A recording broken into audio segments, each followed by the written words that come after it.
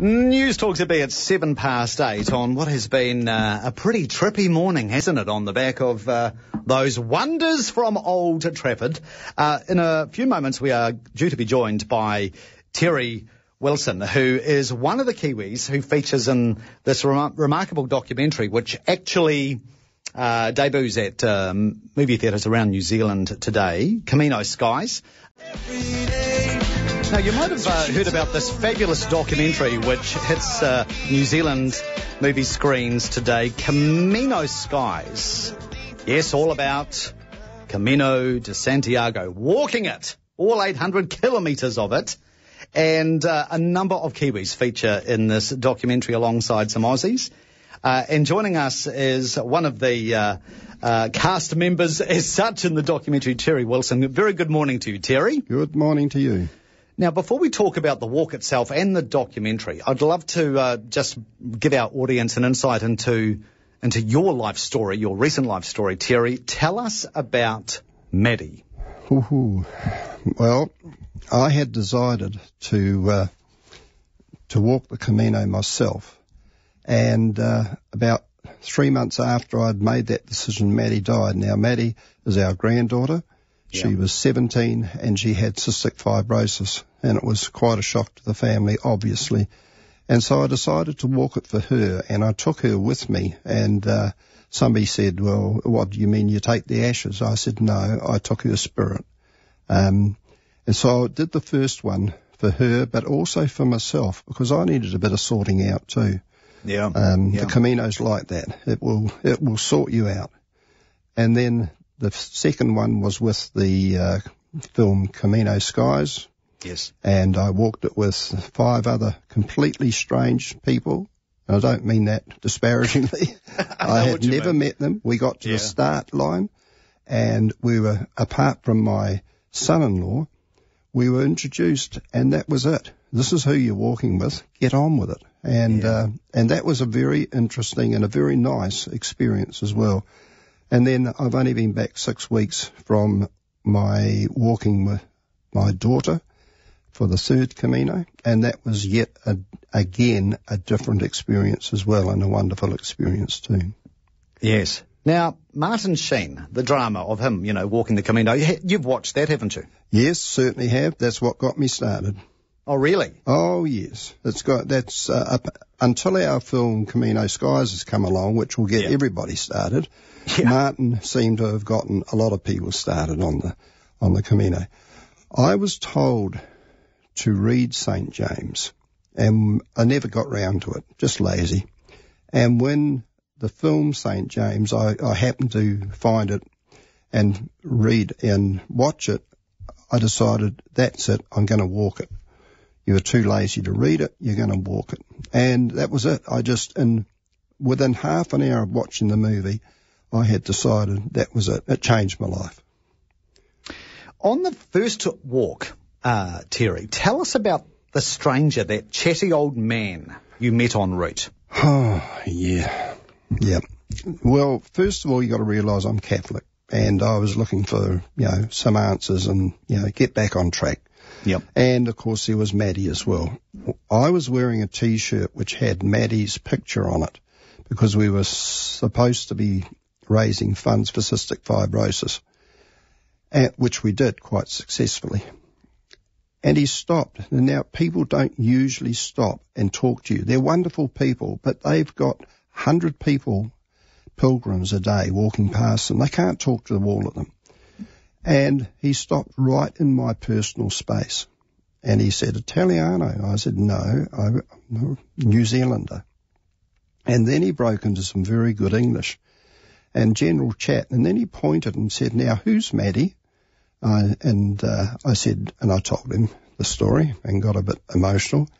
He kissed his fingers and reached straight through my personal space and rested his fingers on the face of Maddie on my T-shirt, then drew them back and made the sign of the cross over himself and said, Maddie will be all right. I'll say lots of prayers for him. And the whole thing, he knew who I was. He seemed to know he could look right inside me for some reason. And maybe I was up for it. I was open for it. And I was. but he really could just look inside me. Then he put his hand out, not as a handshake, palm up, flat. Now, that's a very odd thing. If you're in the studio, you do that. I am, yes. Yeah, it's bordering on creepy. It is, I agree. And the only way you can take that hand is to go palm down and put it straight on top of his. He then came over and covered my hand again. And we stood there for, say, 15, 20 seconds, and he just looked at me. And, sorry. Wow. That's a moment, isn't it? Yeah. Yeah. And we gradually let go. That was it. Newstalk ZB with Mike Yardley in for Mike Hosking. We are with Terry Wilson ahead of the release today of the documentary Camino Skies in cinemas right across New Zealand. Terry, let's scram through a whole lot of issues in our remaining 4 minutes or so. Okay. Just briefly, as you referred to, after you'd walked the Camino the first time, the producers of this documentary contacted you to see if you'd happily walk it again with this group of fellow Kiwis and Aussies. The team bonding, because obviously you've all got your own respective stories of loss and grief and struggle. How powerful was it to walk with such a group? It was bordering on terrifying, because my son-in-law came with me, so we knew each other. But apart from that, we ended up, we got to San John Piard de Port, which is the first town that you arrive at before you start walking the Camino. Yeah. And in the morning, because we got in late, about 11 o'clock, because the French decided to have yet another rail strike. They have a rail strike on any day with a Y in it. But, and we came down to breakfast, and we were literally introduced to the 4 other people. We'd never seen them in our life before. And that was it. The next day we started walking 800 kilometres, making a film, Camino Skies. How many Ks would you clock up on average each day? Average 25 Ks a day. Yeah. Some of them went up to 30, 32. There was a couple like that. But on the average, 25. It got to the stage where there's some at 18. And, when you're doing an 18 one, it's sort of like going next door for a cup of sugar or something like that. You get quite arrogant of it. You turn into a machine. I bet. I mean, I just looked at some maths. 800k is Whangarei to Wellington. That's a hell of a hike, isn't it? Well, it is a bit, yeah. The Pyrenees, how tough? The first day you go over the Pyrenees, which is a 1,250 metre climb. And it is tough. It's like doing an exam for entrance into university, as you used to do.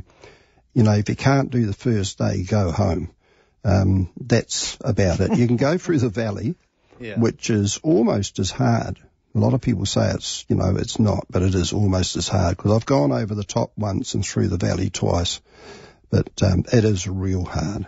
Yeah. There is a fabulous moment in the documentary, and I don't want to be Mr. Spoiler here, but I love your moment with the dog struggling up the hill. Yeah, well, that's my son-in-law, Mark, and we just happened to, the cameraman, Noel, was coming through about an hour after, and he spotted the dog as well, and that's how we've got the dog on film. Otherwise, we'd never have had it. And he, it affected him, and he found that dog got him through that first day. After you've done the first day, some days are almost as hard, but generally, you're going to make it. Yeah. Yep. Terry, I've got to go, but what do you hope viewers get out of the documentary? I hope this one, even though it's, maybe because I'm in it, I don't think so. I've watched every documentary you can find on the Camino. This one shows you the real Camino, what it was like to walk it. The rain, you don't have to walk it in the rain, but this shows you the most realistic portrayal of walking the Camino, and it's called Camino Skies. Fabulous. Well, look, great of you to join us. Thank you very much for your time. Thank you very much. We look forward to the book. I know you're writing, aren't you? Yeah, well, let's concentrate on the film. One step at a time, Terry. One step at a time. Exactly. I worked it out. It was 1.6 million steps. Oh, my God. Crikey. Yeah. Terry, thank you very much. Terry Wilson. Thank you.